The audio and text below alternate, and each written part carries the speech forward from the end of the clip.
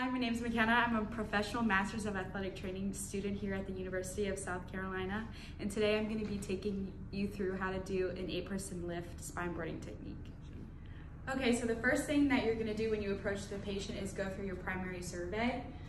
So you're going to check for danger and make sure the scene is safe. Next, you're going to check for patient responsiveness using your AVPU scale, which stands for alert, verbal, painful, or unresponsive. Next, you're going to check your ABCs, airway, breathing, circulation. And then after that, you're going to check for blood loss, deformity, and check neurological function and test your myotones and dermatomes. Next, we're going to move into secondary survey. So you're going to check for vitals. Usually you do pulse, respiration rate, possibly blood pressure if you can, and pulse ox. And then if the patient's conscious, you'll ask them for their signs and symptoms. And every time you move the patient, it's important to monitor neurological changes. Following primary and secondary survey, if you suspect a possible C-spine injury, you're going to want to move to manual inline stabilization. So in this case, I'm not going to be using a C-collar, so I'm going to use the web of in between my thumbs and my fingers on top of her traps to stabilize her head and neck.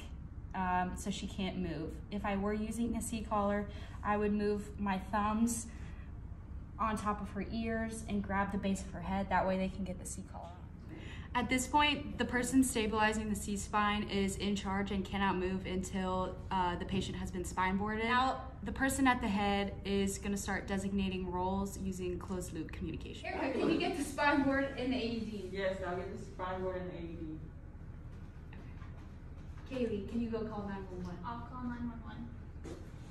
911. Morgan and Zariel, can you come to the shoulders? I got the shoulders.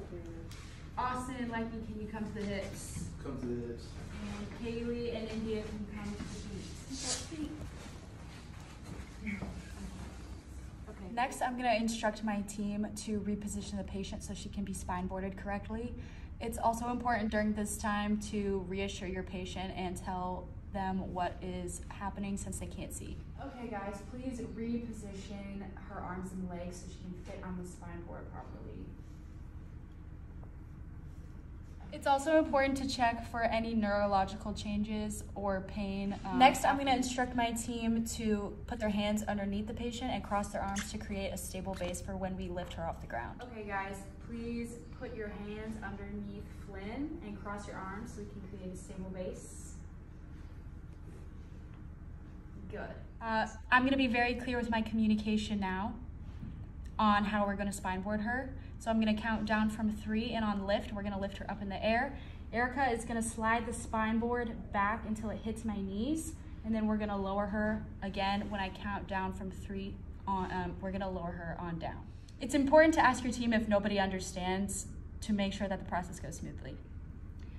Okay guys, when I count down from 3 on lift, we're going to lift Flynn up, and then once she's in the air, I'm going to count down from 3 again, and then on down, we're going to put her down on the board. Does anyone not understand? Okay. 3, 2, 1, lift. 3, 2, 1, down. Now I'm going to instruct the members of my team to strap Flynn into the spine board. Now I'm going to instruct members of my team to tighten the straps from the chest down at the same time from each side. It's important to do the chest strap first in case the patient starts vomiting.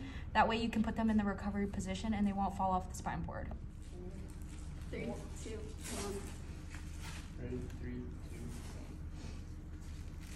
3, 2. 3, 2, 1. 3, 2, 1. Next, we're gonna use the blocks to stabilize her head so my hands can be free.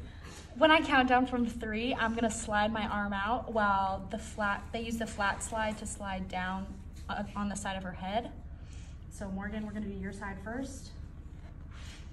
On 3, 2, 1, down, I'm gonna start moving my hand out while you push down, okay? 3, 2, 1, down.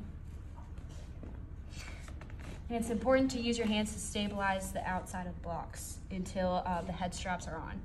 Okay, Zara, you ready? 3, 2, 1, down.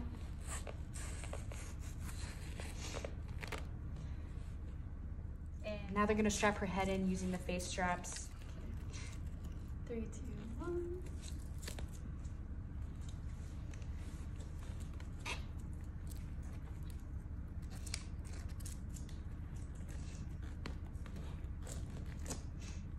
Okay, 3, 2, 1.